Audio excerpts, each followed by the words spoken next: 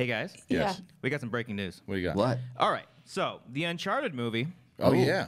We got a director. Well, Tom Holland is still going to play, Okay. I guess, Oh, as is he? young Nathan Drake, which All right, is let me. still really silly. weird. So don't tell me the director is yet. Is Okay. it someone? Is it someone really big? No. All right. Okay. Oh. Is it someone that we're gonna like? Yes. Okay. So someone will know. You'll know of the movie. You might not know of his name. But you're gonna know. But once you tell us the movie that he directed in the past, or she directed in the past, we will be happy. You say. Yes. Okay. So, who is this director?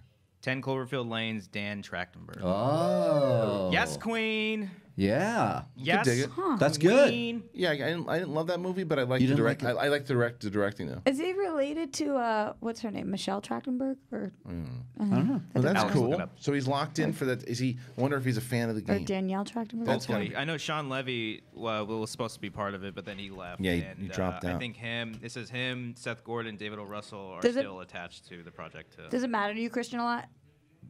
Somebody being a fan? Yes, it does. It matters a lot. Me And too. I believe he did Nice, me too.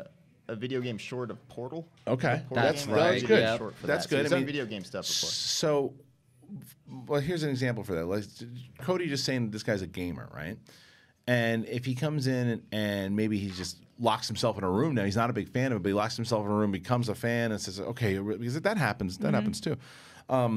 I just think that it's sitting when I worked at Silver Pictures, it was the people that came in that really knew the material and were fans of it, that gave you the passion it takes and knew that you can go in this. And he and I talking about He-Man and going through, like, if we were really in it, like, that's who you want. You want passionate people about it.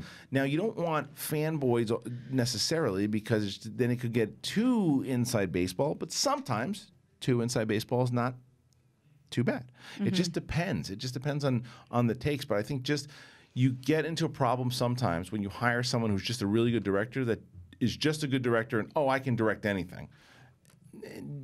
Don't just get a name to get a name. Get someone who really cares about the project. I remember I was so excited early on when when DC was talking about the Batman, with Affleck directing it and Jeff Johns helping him, because it was like, we've got somebody who's great at Right. filmmaking and somebody who knows the material, and that combination is so perfect.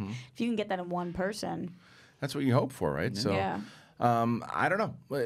That's interesting though. It's I like that call better than if I was here. Like, for example, like, nothing against the guy. I think he's a nice guy. But when they said McG was going to direct Masters of the Universe, I almost said I refused to see the movie. Yeah. What a disaster that movie would have been. Thank God. Has there ever been a movie you actually refused to see?